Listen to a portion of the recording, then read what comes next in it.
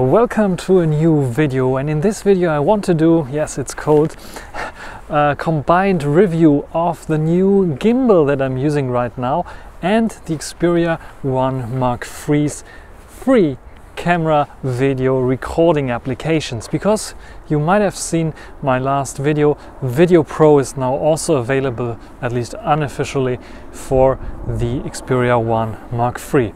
So let's get started.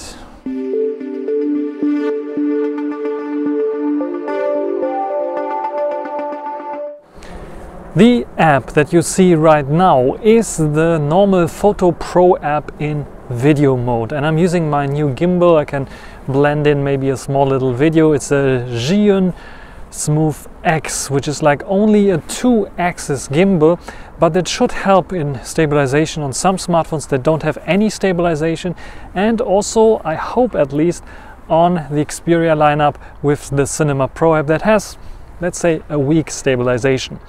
So I am using the Photo Pro app for video recording right now, but you also know that there's a Video Pro app newly arrived on the X Pro I, and also backported, or at least the APK extracted, for the Xperia 1, 1 Mark II, 1 Mark III and the 5 series.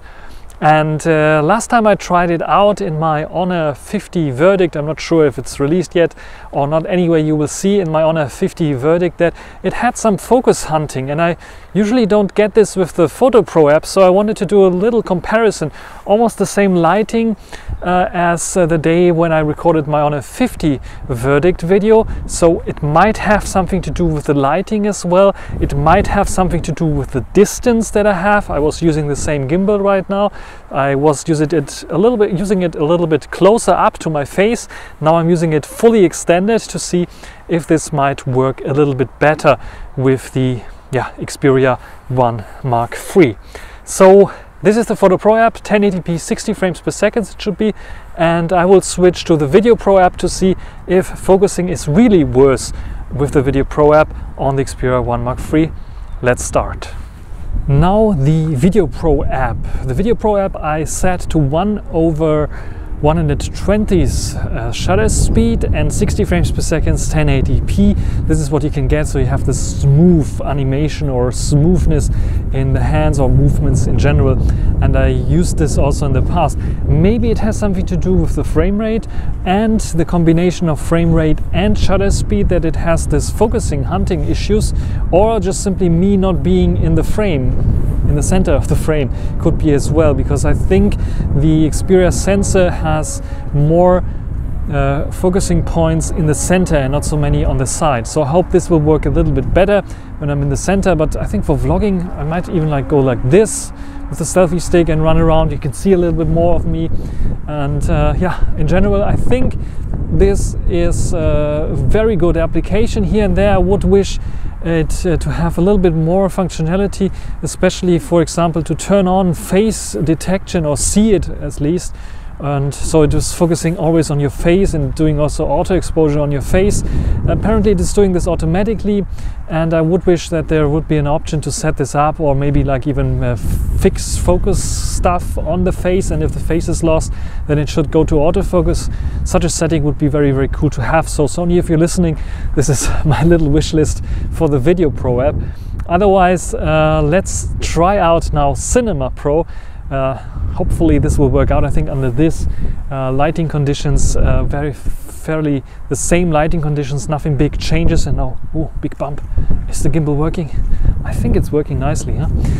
And this is the Video Pro app. Now let's try out Cinema Pro and 21:9. So now you can see me in 21:9 Cinema Pro NA look, so no extra LUT on top. It should be the cleanest look that you can get on Cinema Pro. And how is it with the gimbal? A 21:9 aspect ratio, so it is, I have to move a little bit quicker maybe now, the ultimate gimbal test, because there's some frisbee golf going on here.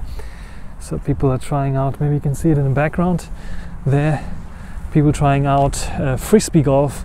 So they have to hit the target with a frisbee. I hope it is also called frisbee in your country. Anyway, so very nice. And yeah, this is Cinema Pro, and 21:9, 2K resolution, 60 frames per second, and also 180-degree shutter rule applied to it, which works nice, I think, also in this lighting conditions. Otherwise I will check the footage again and see if it's maybe a bit overexposed. Yeah, this is stabilization with this gimbal. I think this gimbal also has features an app that I can also try out. It has some extra features as well, because it has a nice little joystick and a record button, and this allows me to do also some stuff which is pretty interesting. So just for the fun of it, let's try out the Zhiyun app as well. And now we're recording with the Zhiyun app, and I can do things like show you a bit around where I'm walking here. So I have the possibility to turn it around if I want to in various different directions and turn it back to me, and it should be recording everything nice and stable. I can also go into portrait mode if I want to. It looks like this, and landscape mode, as well as twisting and turning it around like this, for example, which, yeah, I'm not sure if it's helpful, but it's a 2-axis gimbal, so this is what you can expect in terms of things that you can control here.